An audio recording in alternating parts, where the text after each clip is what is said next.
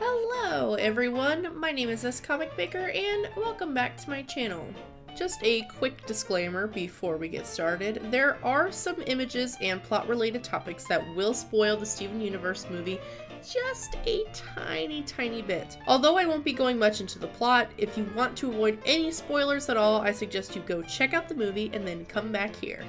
Anywho, at the beginning of this year, I made a video about the season finale for Steven Universe that ended with the episode Change Your Mind. In fact, if you want to check it out, I'll leave an iCard for it here. But after the season ended, we were teased with the Steven Universe movie. And after much waiting, we were blessed with all the goodies on September 2nd, and the whole Steven Universe fandom fell in love with the little angry and pink bouncy piece of bubblegum, Spinel.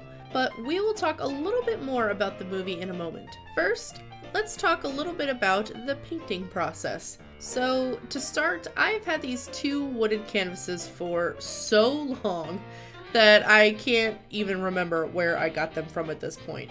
But you can usually find them at most art stores. But I started out by getting some gesso and prepping the wood.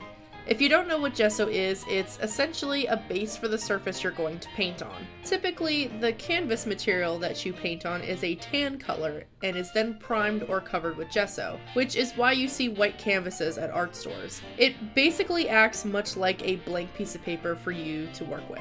In fact, here is a little tip.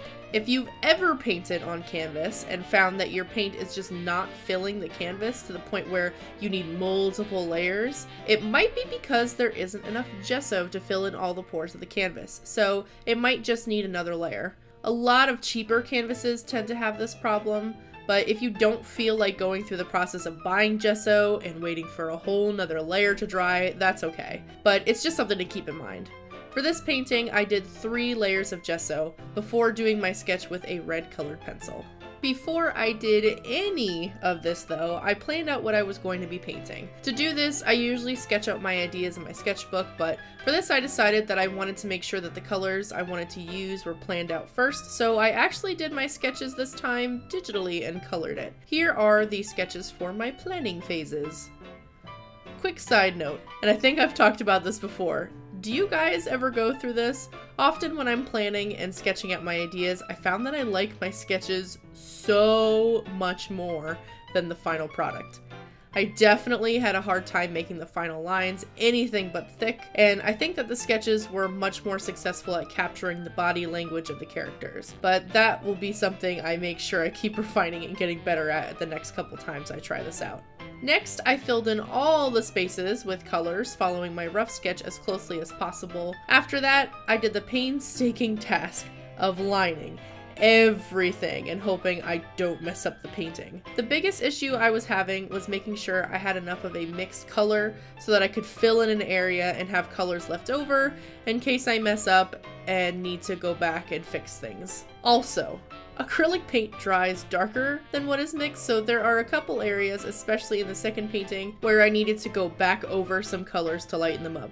In fact, the footage that you see for the second painting of Spinel that I work on is not the final version because I actually took some time after filming and fixed up some of the colors. For this painting, I also used a bunch of different kinds of acrylic paint. Some of it was the Basics Acrylics made by Liquitex, and some of it was straight up acrylic paint that I snagged from Walmart because I didn't have nearly enough kinds of pinks to mix to make the different kinds of pinks in this video. So I think that it's a great example of how you really don't need fancy stuff to make a painting. You can make a painting with pretty much anything.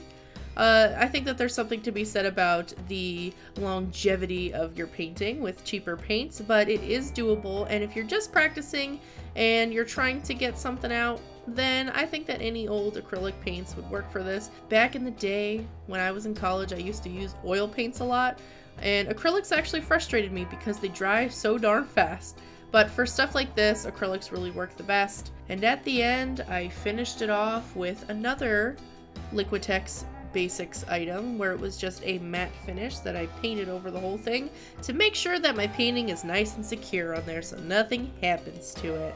As for the brushes I used the Windsor Newton brushes that I got from Michaels. So, am I a fancy artist? No. Did I definitely make a whole trip to Walmart just to pick up more tiny tubes of pink paint just for this painting? Yes. Am I ever prepared for anything in my life? No. So, I just do what I can, I guess. But as comic maker, why did you paint this when you could easily make this digitally or with Copics? I mean, come on. It would save you a lot of time, and you wouldn't have to worry about painting all these tiny little details. Well, Banana Man, I have really been wanting to paint more recently, and I thought this would be a fun way to do it. Little did I know how much time and control it would take to pull it off successfully. I learned a lot from it though, so next time I attempt something like this, I think I'll be more prepared. Well, that's good. Learning is very important. Sounds like you need any learning that you can get. Is that so? Ugh. And now that we've talked about the process, let's talk a little bit about the movie. Being a fan of the series, I enjoyed the movie a lot, actually. And while there were a lot of great animation moments that were amazing in the finale, you know, with this being a movie, a lot more money was put into animation this time around. I thought that it was a great standalone movie as well as a good segue into the new chapter of Steven's life. According to the creator, Steven isn't over, and we'll be seeing more of our crystal friends in this 2-year time skip in the seasons to come, which is exciting. I just have no idea where they will take the series at this point, but I'm happy to go into whatever they bring to us blind. Now, there are flaws, like all things, yes. There are times when the animation is a little wonky and Steven looks like his old style instead of his 2-year-older counterpart.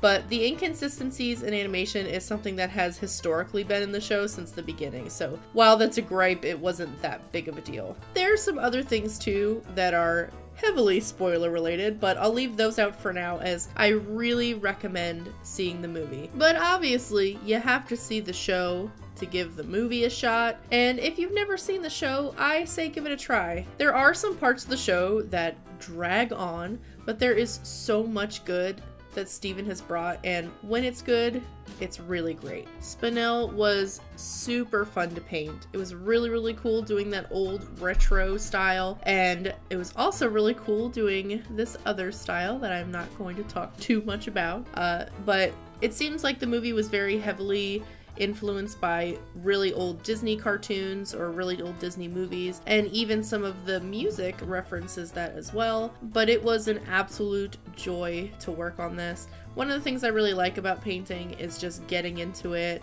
and spending time filling in colors and getting all the details and then really seeing the painting come to life, so I'm glad that I got to paint in this week's video. Overall, would I do this again? Definitely yes. But making something like this again will take a lot of planning, and I would like to take a different approach to it next time. Originally, I wanted to paint in the style of a specific artist, but it turned into just a painting instead. But what do you guys think? Would you like to see me make paintings similar to this again? Or is there something else you would like to see me try? Let me know in the comments down below. Also, as always, videos like this are possible because of my amazing patrons, as well as the support of my other viewers who like, comment, and share my videos. In fact, if you're new and liked what I do, please consider subscribing. Well, that's it from me this week. Thank you all so much for stopping by, and I hope that we can draw together again soon. Bye, guys.